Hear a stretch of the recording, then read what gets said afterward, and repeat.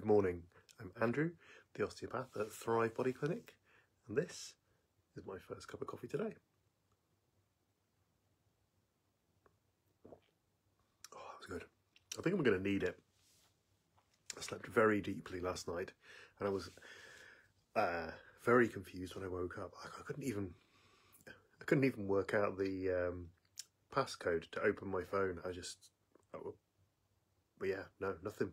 I got the first letter, first number, and then drew a complete blank. It was very, very deep. Anyway,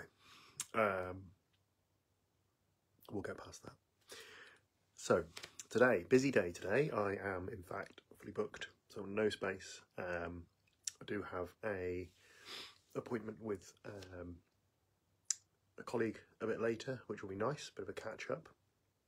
But other than that, fully booked, which is nice for the Thrive business. And I'm going to look forward to meeting all of those people, but doesn't leave any space for any emergencies, so I might have to factor that in future weeks. So that's today. What else have we got going on? I don't know, I'm like closing in on the 200 mark for writing blogs for the Thrive website.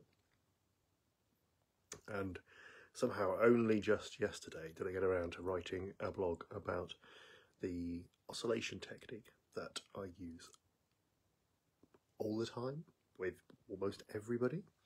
And invariably I say to them, 5 years of osteopathy college, before I went into that, I did not think that the thing I would do the most in terms of treatment would be gently rocking people.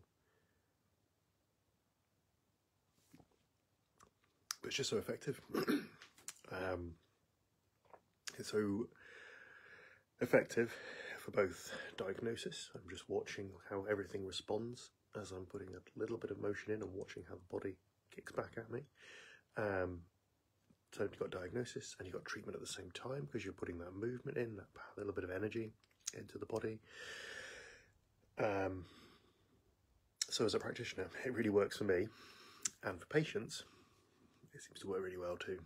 So I love that. Very definitely, probably up there as my favourite osteopathic technique, or technique, I don't know. Osteopathic's probably pushing it too far. Have a great day, and I will see you tomorrow.